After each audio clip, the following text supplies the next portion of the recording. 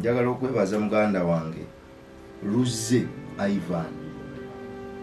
Ivan ndoza n'abalala tugenda kukwatagana.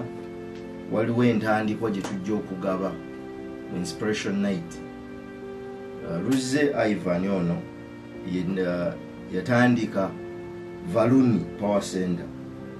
Valuni Power Center batunda obuuma obusawo omuddo, obuuma obusiika emberengo obw'amanda n'amasannyalaze, batunda eggaali ez'abato n'abakulu, obuuma obusala embaawo, ate batunda spare waabyo, ate ne babikanika.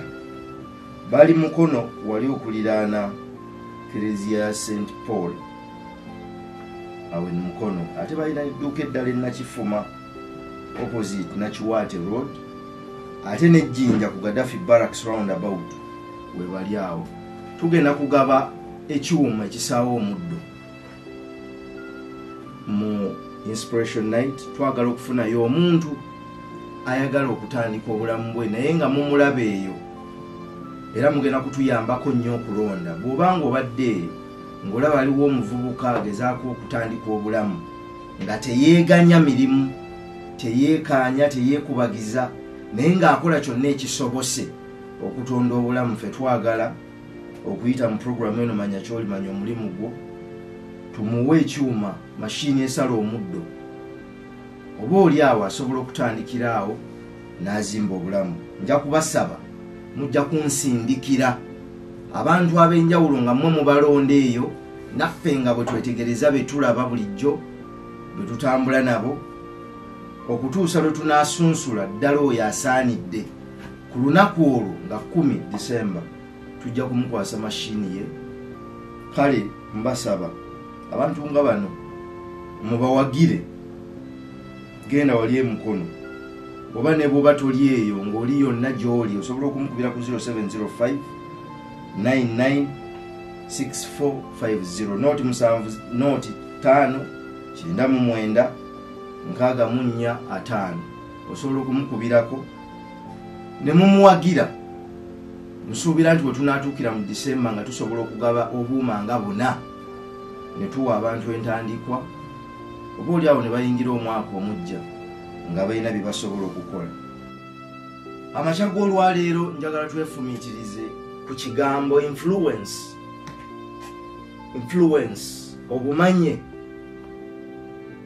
Obumanye twabagamba emabegako nti buli muntu azaalibwa musukkulumu, azaalibwa n'obusukkulumu, greatness, naye obusukkulumu buzaalibwa obumanye. Obumanye buva mu kubanga oli wa mugaso. Omugaso guva mu kubanga muggwe mulimu omuwendo. Omuwendo ogwo guva mu kukunyizibwa n'okuteekateeka ekyo kye wazuula muggwe n'okizimba okutuuka lukituuka ne kitandika okulaga omuwendo muggwe. Naye ate ekyo ky'okunya kiviira ddala mu bunkumu bwo, obunkumu, uniqueness, ekyo ekintu ky'oli ekikwawula ku bantu bonna abalala mu nsi. Ekyo ekikwawula ku balala, uniqueness, kitudde mu kirabo kyo ekyakuweebwa Katonda. Ekirabo ekyo kiva eri Katonda, ekitegeeza omuntu okuba omusukkulumu mu balala, great. Mukama waffe yagamba nti the greatest among you shall be a servant of all. Omusukkulumu mummwe y'anaaba omuweereza w'abalala, naye okusobola okubeera omusukkulumu mu bo oteekwa okudda eri Katonda wo n'omusaba akusobozesa okutegeera ekirabo kye yakuwa. Mu kirabo ekyo mwe muli obunkumu oba enjawulo oba ekintu eky'enkizo ky'olina ku bantu bonna abalala. Obunkumu obwo oteekwa okubukunya, obutendeke, obuteeketeeke busobole okuvaamu amakulu era bubeere bw'amakulu eri abalala. Gy'okoma okubukunya n'okubuteekateeka ofuuka omuntu ow'omuwendo mu bantu abo. Gy'okoma okulabisa omuwendo muggwe ofuuka omuntu ow'omugaso eri obulamu bw'abo abakulabamu omuwendo. Gy'okoma okufuuka ow'omugaso oyongera okumanyikwa, obumanye, okubeera w'okwo ne bw'oba toyogedde kukyusa obulamu bw'abantu abalala bangi nga bakutunuddeko butunuzi. era wano ndowooza Nelson Mandela we yasinziira okwogera ebigambo nti as we are liberated from our own fears, our presence automatically liberates others. Oluvannyuma lw'okuvvuunuka okutya okwaffe, okubaawo kwaffe kununula abalala. Eriyo abantu ng'agumira ku mulala, nga bwe baba batambudde mu lugendo n'amulabamu aguma. Ekimugumya kubanga omuntu oyo abeerako ekisa ekitudde mu bumanye n'obusukkulumu era obumufuula obw'enjawulo. Gye bakoma okukumanya n'okukutegeera ng'okubaawo okwo kusobola okukyusa endowooza n'enneeyisa y'abantu ne batandika okugoberera ekkubo ettuufu, ofuuka omusukkulumu mu bo. N'ekyo kijja oluvannyuma lw'okwewaayo mu ekyo kye walonda okwewaayo mu kyo, n'oweereza abalala nga totunuulidde kiki ky'ogenda kufuna ku nkomerero. Kale ekigambo influence kye njagala tutunuulire. Waliwo abantu bangi abawuliza programs zino mu kiseera kino. Njagala mukimanye nti tetwazaalibwa naawe tewazaalibwa kulya buli mmere, tewazaalibwa kunoonya bunoonya nsimbi, tewazaalibwa kutambula butambuzi mu nsi eno wakuzaala mu baana. Waliwo ekintu kye watonderwa okukola nga yemu ku nsonga lwaki mu bantu abangi mu kiseera ekyo abaali basumuluddwa gwe yalondwamu n'ojja okutambula olugendo olwo. Buli muntu gw'olaba atambula yazaalibwa okufuula ensi eno ekintu ekyenjawulo okusinga bwe yagireka. Newankubadde bwe tuyingira mu nsi ate ebintu bingi bikyuka ne tutandika okulowooza nti ate oba oli awo tugireka mbina nnyo okusinga bwe twagisanga. Naye twatondebwa okugifuula ey'enjawulo okusinga bwe tuba tugisanze. Naawe wazaalibwa okubaako ky'okola mu nsi eno ekirikyusa obulamu bwaffe. Enjawulo eri wakati waffe naawe kwe kuba nti oba oli awo Katonda ffe atuwadde ekisoba yakituwa ne tuzuula ekyo kye tuteekwa okukola ne kuba mwe tuteekwa okutambulira. Kyetuva tujja wano nga tukkiriza nti omuntu bw'amanya kyali aba ategedde obuvunaanyizibwa bwe mu nsi era gwe musingi gw'omulimu gwe. Bino ebyokudduka n'ensimbi birungi, ensimbi tuzeetaaga era nnungi, era tujja kukiraba nti ensimbi kikola ekitundu kinene nnyo ku kukuwa influence. Naye oleetawo otya enjawulo mu nsi? Ye influence kyeki ekyo okubanga osobola okukyusa obulamu bw'abalala n'ekintu n'embeera ekwetoolodde n'ensi ekwetoolodde kijja ddi? Ebintu bingi, naye waliwo ebintu bye njagala okugabanako nammwe ebikufuula ow'enkizo. Ekisooka okubeera n'obuvunaanyizibwa bwonna mu nsi nga bwe mulaba abakulembeze mu ngeri zonna ez'enjawulo. Position, ekifo kyo oyinza okufuna obumanye n'oleetera n'abantu okweyisa mu nneeyiseemu olw'ekifo ekyo mw'oli. Obuyinza, ng'olina obuyinza obusalawo n'okuteeka ebintu mu nkola awo w'oli nga gwe ssentebe w'ekyalo, ekyo kyokka kiyinza okukumanyisa n'okukuwa enkizo okubaako engeri gy'obumba obulamu bw'abantu n'obutwala mu maaso. So ng'otegedde ky'oli ne bw'oba ssentebe ne bw'oba mukulembeze n'otomanya ky'oli, oyinza okulwanagana na buli muntu. Ekyokusatu, okumanya n'okutegeera. Osobola okukenkuka, osobola okuba nga gw'omanyi bwe basimba ekitooke awo w'oli. Ekyo kisobola okukuleetera obumanye era ne kikuyamba n'okukyusa obulamu bw'abalala. Obukugu, osobola okuba nga gwe omusawo omukugu mu kulongoosa obwongo, kisobola okukufuula ow'enjawulo. Oyinza okufuna obumanyirivu mu kulunda enkoko, oyinza oyinza okubanga olina okusoomooza kwoyiseemu okw'amaanyi. Omuntu yakwatibwa n'ayita mu bino n'atulugunyizibwa n'ayita mu bintu eby'amaanyi n'asobola okuwona n'avaayo n'afuluma mu ttanuulu eyo. Ekyo kyokka kisobola okukuwa obumanyi ne kikuyamba n'okukyusa obulamu bw'abalala. Nelson Mandela yasibwa emyaka 27. Bw'ataalekayo kukola ekyo kye yali alina kukola n'asigala ng'akikola ne mu myaka 27 n'avaayo oluvannyuma lw'ekiseera ekyo kyamwongera ettutumu n'obumanye okubaako ensonga gy'olemerako n'ogikwata n'ogamba nti nze kino ŋŋenda kukikola ng'enjuba egudde era ng'evuddeyo ng'etonnye era nga gwase ŋŋenda kukikola. Kisobola okukuwa obumanyi. Ekisembayo obugagga si nsimbi naye obugagga. Waliwo enjawulo nnene wakati w'okuba nga olina ensimbi n'okubeera omugagga. Ensimbi si kyangu nnyo kuva ku mulembe gwo ne zigenda ku mugigiguddako, naye obugagga busobola okutambula ne buva ku John Alex Kawuuya ne bugenda ku baana be ne ku bazzukulu. Sensimbi omulembe gwaffe gusobola okuba nga abalina ssente bangi. Okufuna akabenje ka ssente kyangu oba oli awo. Accident y'ensimbi. Unaakera ku makya n'akuba ddiiru n'etoola. Enjogera ennaku zino bweri nafuna obukadde bwe 6. Okufuula ensimbi ezo z'ofunye obugagga zisobole okubeerawo okuzaala endala omwaka oguddako n'emyaka egiddako ebeere entandikwayo okuvaawo okuzimba ekintu ekisinga obunene n'ekikusingira ddala n'ekirisinga abaana bo n'abazzukulu bwe bugagga. Ebintu ebyo bisobola okukuwa obugagga.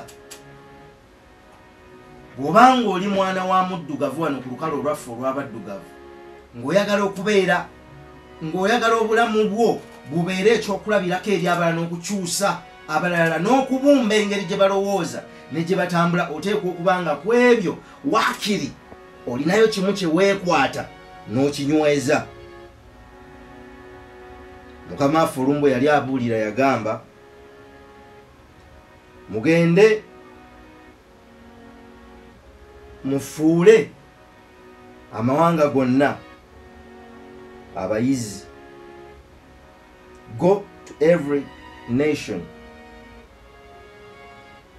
and make them disciples. Ekigambo disciple abakivunula eyo bo bagamba mbu abagoberezi, followers. Nedda, ekigambo disciple tekitegeeza mugoberezi. Omugoberezi aba agoberera bugoberezi, tasobola kwerowooleza. Disciple kiva mu kigambo ky'Oluyudaaya ekitegeeza omuyizi, student. Mugende amawanga gonna mugafuule abayizi bammwe. Ekigambo disciple si kigambo kya nzikiriza oba ddiini, nedda. Eyo command, kiragiro. Mugende mufuule abalala abayizi bammwe, students. Omuyizi agoberera omusomesa we mu biseera ebyo ne mu kiseera ekyo mwateekeddwa okutambulira naye. Naye kino kyekyenkizo, tosobola kufuula mulala muyizi wo okuggyako ng'oli musomesa we. Tosobola kufuula mulala muyizi wo okuggyako ng'oli musomesa we. Okubeera omusomesa we oteekwa okuba ng'olina enkizo gy'omulinako mu ekyo mw'oyagala okutambula naye. Waliwo ekigambo world, mugende mufuule amawanga. World, ensi, kiva mu kigambo ky'Abagereeki mu lulimi Olugereeki, Greek, cosmos. Cosmos kitegeeza bukulembeze. Bukulembeze na buyinza. Abanga akutuma okugamba nti mugende mufuule abakulembeze b'ensi abayizi bange. osobola okubeera waliwo engeri nnyingi ez'obuyinza.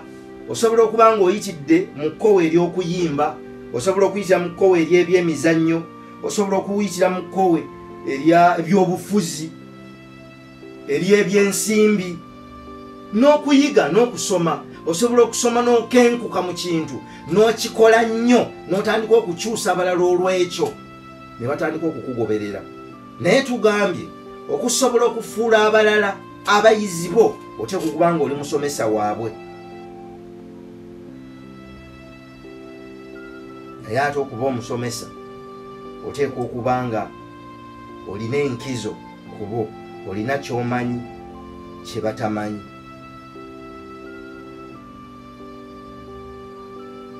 Olwaleero njagala twefumiitirize ku ekyo. Emyezi gino gya kusomesa tugenda kuba tusomesa okutuusa eddaaza lino lwe tunaalikomekereza Katonda ng'atuwadde ekisa n'obulamu. Okusobola okuba n'enkizo okufuula abalala abagoberezi bo oteekwa okuba omusomesa waabwe. Naye ate okuba omusomesa waabwe oteekwa okuba ng'olina enkizo ku bo. Ebirabo bingi Katonda byagaba mu nsi era bye yagaba, naye kambabuulire ekirabo eky'enkizo mu birabo, kirabo kya kubeera musomesa w'abalala. Era dimansi eno yennyini tubadde tujaguza olunaku lw'abasomesa mu nsi. Ensi efaanana ng'omuwendo gw'abasomesa baayo. Ensi efaanana ng'omuwendo quality ey'abasomesa baayo. Abasomesa be bafuula ensi kyeri kubanga be bafulumya buli muntu omukugu akola omulimu ogw'ekikugu ogwongerayo ensi n'okutambuza emirimu gy'ensi. Kale bw'abanga wa kibogwe aba agenda kutonda n'okufulumya ensi ey'ekibogwe, ekitegeeza nti amaanyi gateekwa okuteekebwa mu ngeri abasomesa b'ensi gye babumbibwamu. Naye okusomesa si mulimu. Okusomesa kuyitibwa. It's a calling, not a profession. Yes, mu nsi gye tulimu eringa profession, naye kuyitibwa. Kubanga omusomesa tasomesa lwakuba asasuddwa bulungi, naye olw'okuba akimanyi nti yayitibwa mu ekyo, asomesa abaana abatalina musango kubanga yayitibwa. Kale abo be babumba ensi era be bagifuula kyeri. Buli musomesa w'oli toli muntu mutene era teweetwala ng'omuntu omutene. Mmwe mubumba ensi ne mugifuula kye muli. Olwaleero mu ggandalo lya dimansi eno, olwaleero enzingo 8 geemeefu ga Buganda, ate era lwe lunaku lwa bulungi bwa nsi kubanga baasooka wano oluvannyuma ne batambula bagenda e Kololo. Naye okusobola okumanya ensi eyalina okuddawo, amaanyi baagateeka mu ngeri ki abantu gye babumbibwamu abalibeerawo mu biro ebyo, era n'ensi egenda okuddako emyaka 10 oba 2 okuva kati. Ndowooza ku baana abalibaawo mu myaka 2 okuva kati, bwe banaafaanana ne bwe banaalowooza, tugenda kubabumba n'ebikolwa byaffe bye tukola mu lwaleero. Kino tugenda kukyongerezaako dimansi ejja ku lwa Nagawonye lw'omukaaga. Dimansi ejja kyeki ekyenkizo ekisingira ddala okuwa omuntu obumanyi n'obusukkulumu, ekimuwa influence mu nsi. Kiki ekyenkizo? Waliwo akabuga akaalumbibwa kabaka ow'amaanyi n'akeetooloola.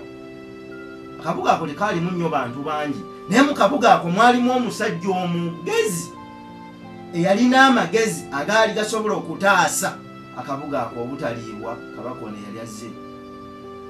Naye teri yamuwuliza kubanga yali mwavu. Ekitegeeza ne bw'oba n'amagezi ensi tekuwa kitiibwa.